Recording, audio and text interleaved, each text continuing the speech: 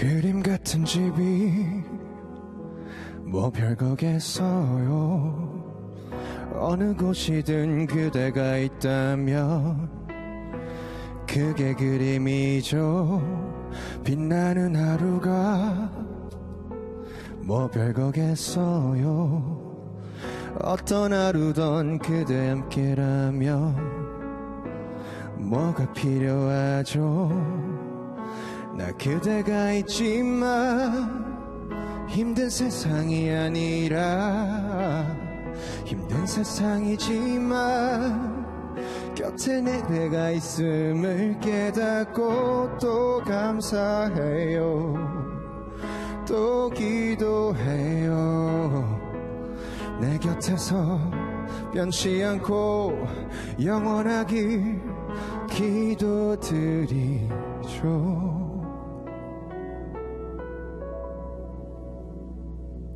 무려 우리 함께 눈 뜨는 아침과 매일 그댈 만나 돌아오는 집앞 나만의 그대 나의 그대 내겐 사치라는 걸 과분한 입맞춤에 취해 잠이 드는 일 그래 사치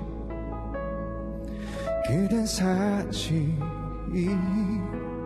내겐 사치 행복이란 말이 뭐 별거겠어요.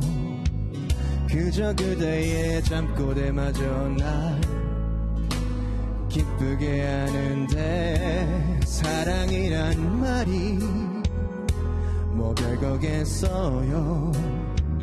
그저 이렇게 보고만 있어도 입에서 맴돌죠.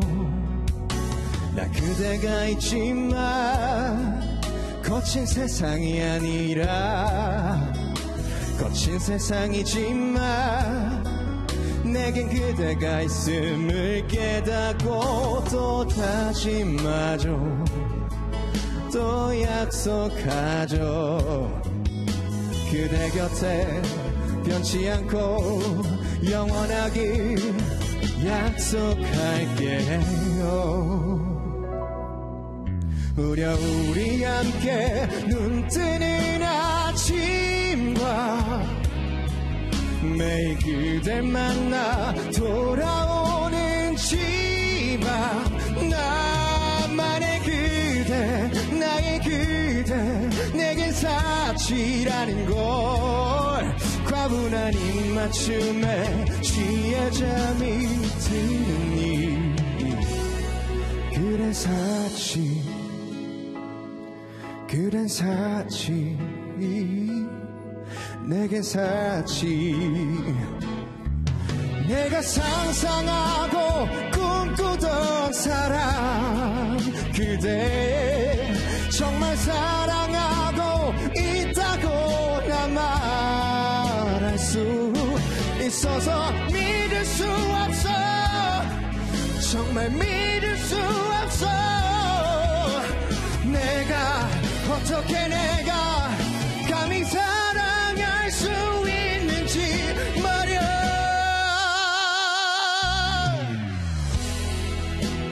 잠드는 이 밤과 매일 나를 위해 차려진 이 식탁 나만의 그대 나의 그대 내게 사치라는 걸 과분한 입맞춤에 취해 잠이 드는 그래 사치 그댄 사치 내겐 사치 감사합니다.